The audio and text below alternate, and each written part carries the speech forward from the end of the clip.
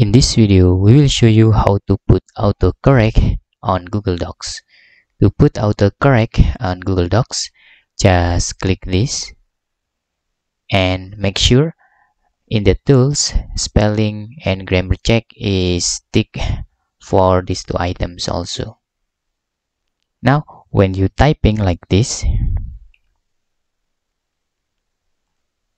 you can see there, the autocorrect has been changed this text automatically.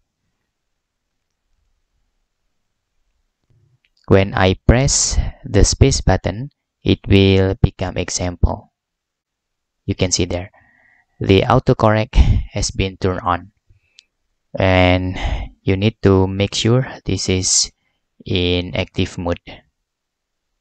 You can also see the settings in here.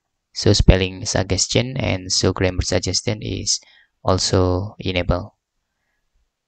That's all tutorial how to put autocorrect on Google Docs. Hope this video helpful for you.